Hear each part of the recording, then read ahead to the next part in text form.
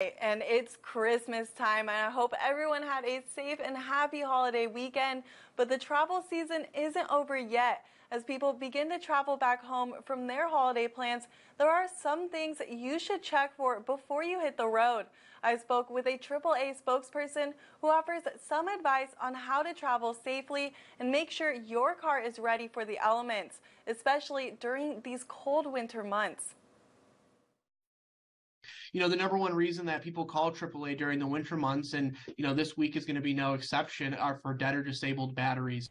Nick Chabaria with AAA tells me that dead batteries can be caused by a number of things, but one of the biggest culprits during the wintertime is the cold air. That your vehicle's battery can lose about a third of its power when temperatures are below 32 degrees. There are some preventative measures you can do to make sure your car starts, including having your battery tested. AAA recommends getting your battery tested if it's 3 years or older and replacing your battery if it's 5 years or older. And again, with those colder temperatures, it's likely going to zap the rest of the power from that battery. So that's a big one to keep in mind if you are traveling this week. Making sure your car has plenty of gas to get you through any traffic delays is also advised. AAA suggests having at least half a tank of gas in your car in the event of an emergency.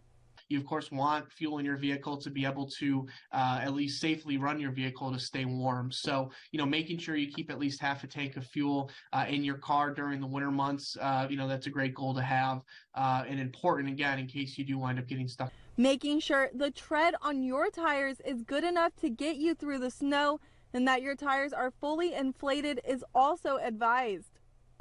Making sure your tire tread depth is safe for driving this winter. A good way to test that at home is if you take a quarter, turn it upside down, put it in your tread. If you can see the top of Washington's head sticking out, then it's likely time to get some new tires.